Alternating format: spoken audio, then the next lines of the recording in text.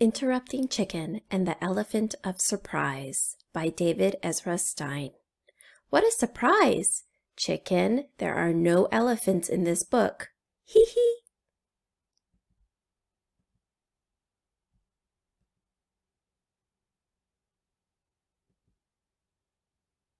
It was after school for the little red chicken. Well, Chicken, said Papa, did you have a good day at school?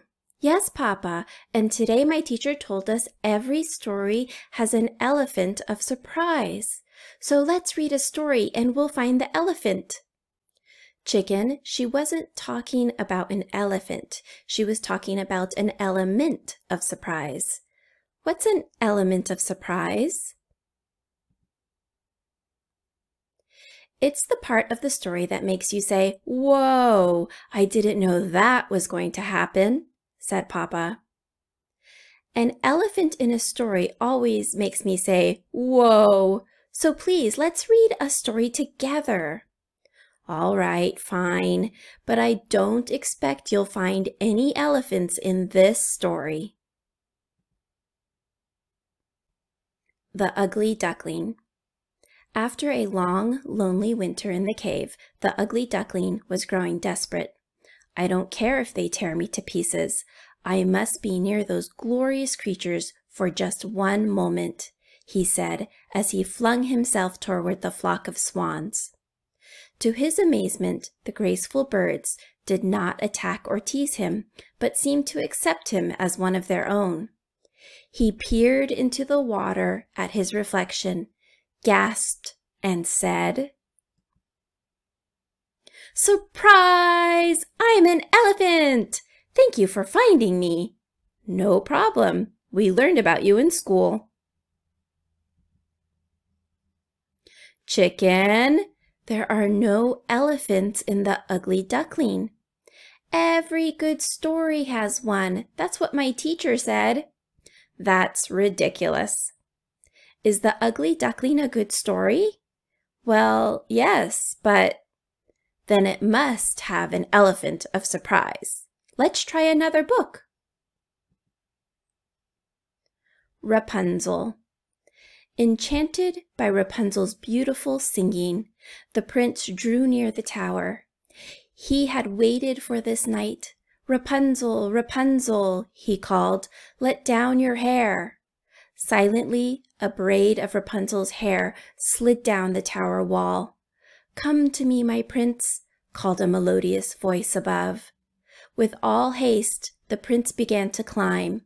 When he reached Rapunzel, he gazed at his love, and she said,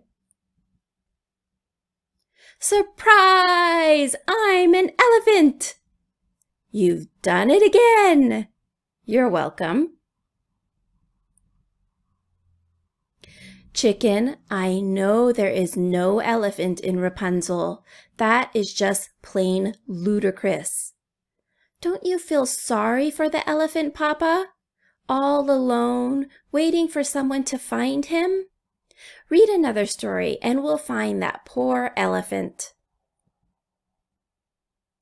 Chicken, this is silly. It's my homework. Ms. Gizzard said to read 3 books and find the elephants in all of them. Okay, Papa sighed. Here comes another story with no elephants. The Little Mermaid. Already the mermaid could feel the sea witch's potion working.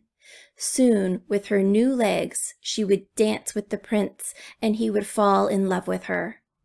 As she crawled out of the waves, a sharp pain passed through her. She fell to the steps of the palace and knew only darkness. When she awoke, the prince himself was standing over her.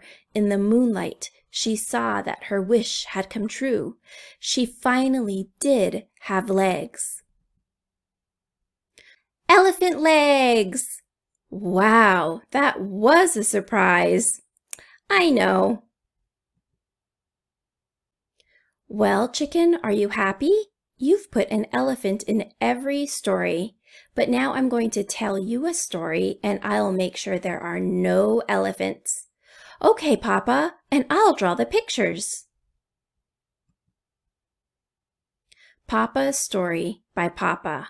Hi. Once there was a papa whose daughter loved elephants, and she thought she saw them everywhere, but there were no elephants. Every day he got her dressed, but there were no elephants in the dresser. Every day he fixed her breakfast, but there were no elephants in the refrigerator. And every day he packed her off to Elephant School! Ta-da! Hi! Hop in, chicken! Oh, Papa, I knew there'd be an elephant in this story. So did I, somehow, said Papa. And it was right at the end, said Chicken. What a great surprise! Are we done, Chicken? Yes, Papa. Now you can help me with my math homework.